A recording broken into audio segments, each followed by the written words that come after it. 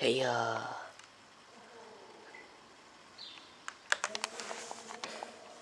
yep.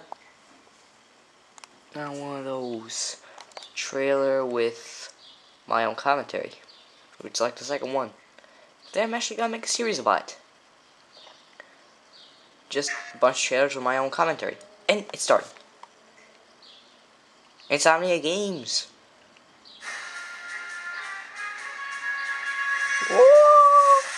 Ratchet and Clank Future of Back in Time.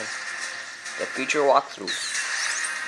It's about time. Hell yeah, it is. Ratchet and Clank Future Crack in Time is all about Ratchet's search for his friend Clank. Nice armor. And how he must confront Dr. Nefarious, who is trying to use time for his own evil. Nefarious is back. He was awesome.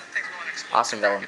Is time itself. And this is something that gets weaved That's pretty cool. Both the gameplay and the story. Ratchet and Clank meet these other supportive characters and answer some of the biggest questions about the franchise. Are you ready? Wait, hold on. Hold on, I have to rewind this. Along the way, Ratchet meets many different characters. He runs into these devious, evil, some of the biggest questions about the franchise. Oh, wait, damn it, I missed it. And this is something that gets weaved throughout Okay. the gameplay and the story. Ratchet and Clank meet Hold on. supportive characters and answers. See what I'm thinking. See, I'm thinking that one right there is Ratchet's father. This Alistair Azimuth. He is like an old friend, an uncle, a cousin or something of Ratchet's father, and now he is now Ratchet's mentor. See, cause like a lot of people have been saying like, oh, that's obviously Ratchet's dad, but and I also heard someone say, oh, dude, that's a picture of Ratchet and his dad right there. Ratchet never met his father, so how could that be a picture of him?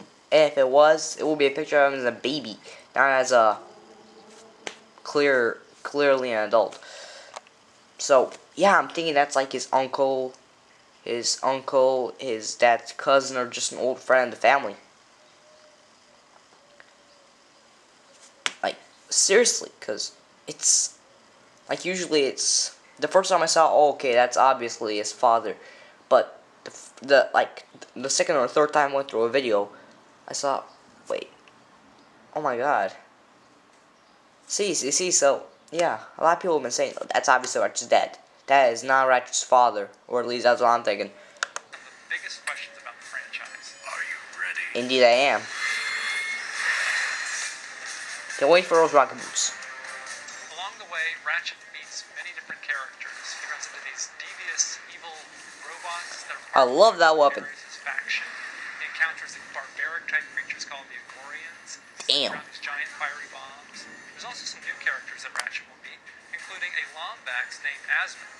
For a while, Ratchet... Remember the Court of Azimuth? Remember? Yeah. ...thought he was the only Lombax to have ever existed.